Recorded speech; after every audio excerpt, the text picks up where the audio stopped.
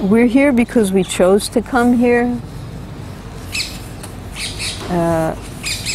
We see so many devotees coming and going from Vrindavan.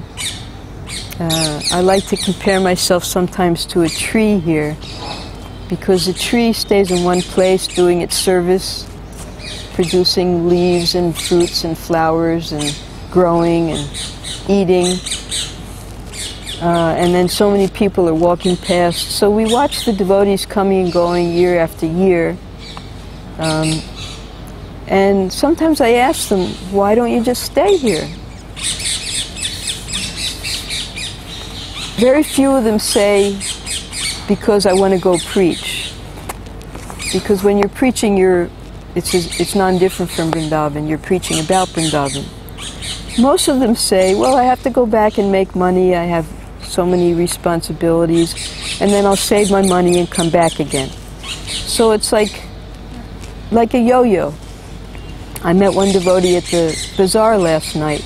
I was going to get Hare Krishna stickers, and she was there buying all kinds of trinkets that she was going to sell when she went back to the West. And she said, yeah, that's what I do. I come here, I waste my time in the bazaar the whole time buying things for me to go back to the West, to sell the things, to make money, to come here again.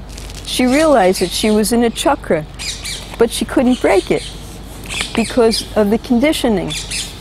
It's very, very difficult to break our conditioning that we believe we belong in the material world. No, we belong in the spiritual world. But we have to want to be there with Krishna. We have to want to love him. Otherwise we create so many excuses why we don't want to be back in the spiritual world with Krishna. What is the